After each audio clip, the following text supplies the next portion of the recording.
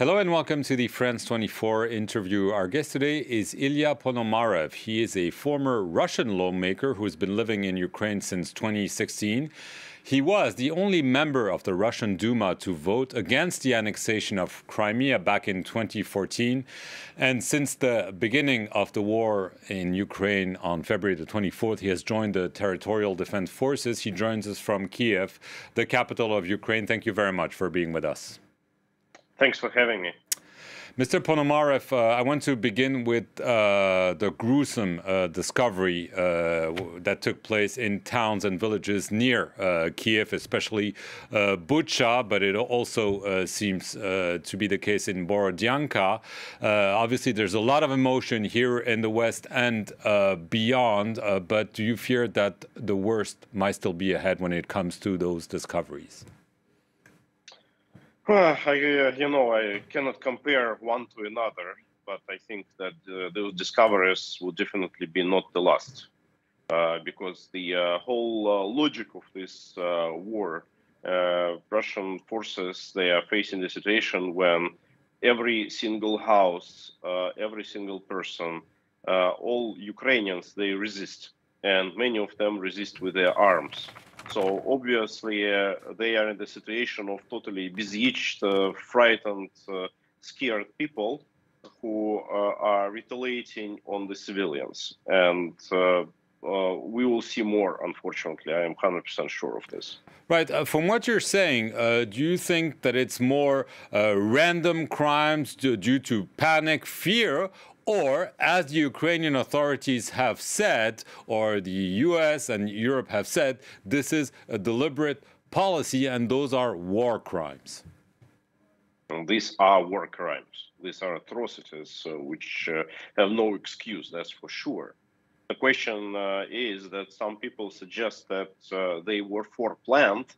No, I don't believe that they were foreplanned. I think that what was foreplanned was creation of certain hunt lists, and I am on the main one. I know because being vocal and visible here in Ukraine, I think that they wanted to oppress militarily with brute force people of nationalist beliefs, Ukrainian patriots, because they wanted to scare the general population. They wanted to make them loyal by doing so, but right now they're just fighting with every single person because they face the omnipotent resistance from everyone.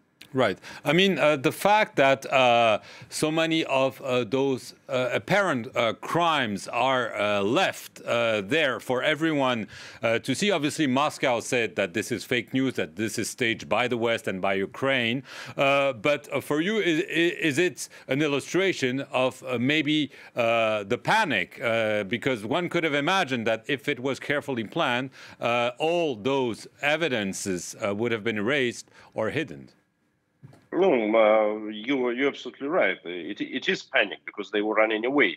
Moscow suggests that it was a foreplanned and organized retreat, that it was a gesture of their goodwill, if you want, that they just said, okay, we made everything that we wanted, we accomplished our mission, and we just go away. But that was not the case. I was witnessing it with my own eyes.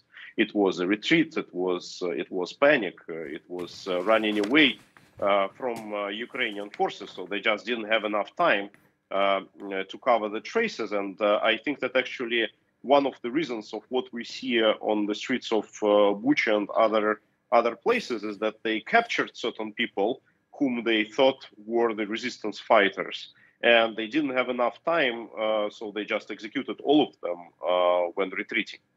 Right. What is Vladimir Putin's intent now? Clearly, if he wanted to seize Kyiv, he has failed. And in a way, he's acknowledged that. There's a lot of concern that the Russian troops will now focus on the Donbass, on the south of the country. Is de facto partition of Ukraine Vladimir Putin's new goal now? I think you may be right. Obviously, we don't know it for sure, but there is this old concept of so-called Novorossia, like New Russia. That's an old term for the eastern and southern parts of Ukraine, which consists of arc between Kharkiv and Odessa, including and include Donbass, obviously. I think they would try to create this arc and claim that that was their objective from the day one. So I think that what we see in the near future is we would see more attacks on Kharkiv. We would most likely see attacks on Dnipro. We most likely would see attempts to capture Mykolaiv and Odessa. But I don't think that that's theoretically feasible for Russian military. Don't you think that Vladimir Putin will want some kind of victory, especially there's a date coming up next month, May 9th, the end of World War II, and that he could do it at all costs and even at a cost worse than the one paid by those people in Bucha and Borodianka? I think he will try to claim something by May 9th. I think that's an immediate objective, and I think that's the promise that has been delivered to Vladimir Putin by his generals. But frankly speaking, you know, judging on how the first month of war went, I don't see whether he can do something about it. Now, a lot of Ukrainian military would be unfrozen from Kyiv, and they can join fighters in eastern Ukraine. So just simply Russian military is not enough, and they show that they are incompetent to achieve their military objectives. So Putin lost the war? Putin definitely lost the war, and he would be gone soon. Well, let's turn now to Russia. According to the most recent polls, the war, or as it's called in Russia, the special military operation in Russia, has made Vladimir Putin extremely popular at home. And the protests that we saw a little bit in the beginning in Russia against the war have essentially vanished. So how could you say that he will be gone soon if he's supported that much at home? Well, firstly, I don't think that your statement about Vladimir Putin's popularity is accurate. If we look at the polls, we see that it's, and that's even speaking about the official polls, that the support for so-called special operation is at 80%. Then support for Vladimir Putin is at 44-45%. But when people are asked not his attitude towards Vladimir Putin, but in general, how they see different Russian politicians, Vladimir Putin is being named by 25-26%. So, and I think that that's actually his real approval rate, not this 80%. And speaking about 80%, it's just dangerous to say otherwise.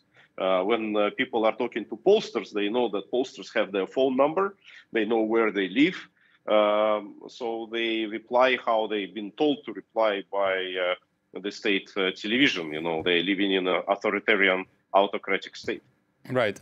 You said that you believe Putin's day in powers are counted. How do you see the scenario unfolding? Because obviously, from what we see, he seems to be holding the reins very firmly until now. You know, I don't have a crystal ball. And when I am saying so, I am saying because there is historical logic. No dictator who has lost the war can stay in power. That's simply impossible. So he would be replaced. It can be happening via several different methods. One, obviously, it's a popular rebellion. And I think that the demand for it is growing, and the more economic problems would be imposed on ordinary Russians, the more there would be a demand for a political force that would lead the people to change the power in the country. Secondly, obviously, the elites are very much unhappy because they are suffering. It's them who are living in France, in southern France, on Côte d'Azur, right? So they are very much unhappy that their villas are being frozen, that their accounts are being seized, and they want to do something about it. But it's a question of political alternative. So we as Russian opposition, we need to create this alternative. Right. Just very last question. There's a third possibility is that there would be some kind of coup within his inner circle, the security people that he has surrounded himself with. Obviously, people tend to think that they're very faithful to him, but there is always this possibility. Do you rule it out, or do you think that this might be the end scenario for him? No, when I was speaking about elites, I had in mind something like this coup. I just do not believe that this coup would be originated by so-called siloviki, by the security forces. I think that it would be very much inspired by oligarchs' money, but obviously it has to be implemented by people with guns who have access to his physical body. Right, and this is what you're hoping for Russia? That's one of stakes, No, I would rather prefer the revolution because I think that the system needs to be replaced. I'm afraid that if it would be a coup, that the system would be preserved. But I think that even if it would be preserved at the first time, it would not stay for long. When in Russia political process are unveiling, it's very hard to stop them. Ilya Ponomarev, I want to thank you very much for being with us from Kyiv in Ukraine, and thank you for watching this edition of The Interview here on France 24.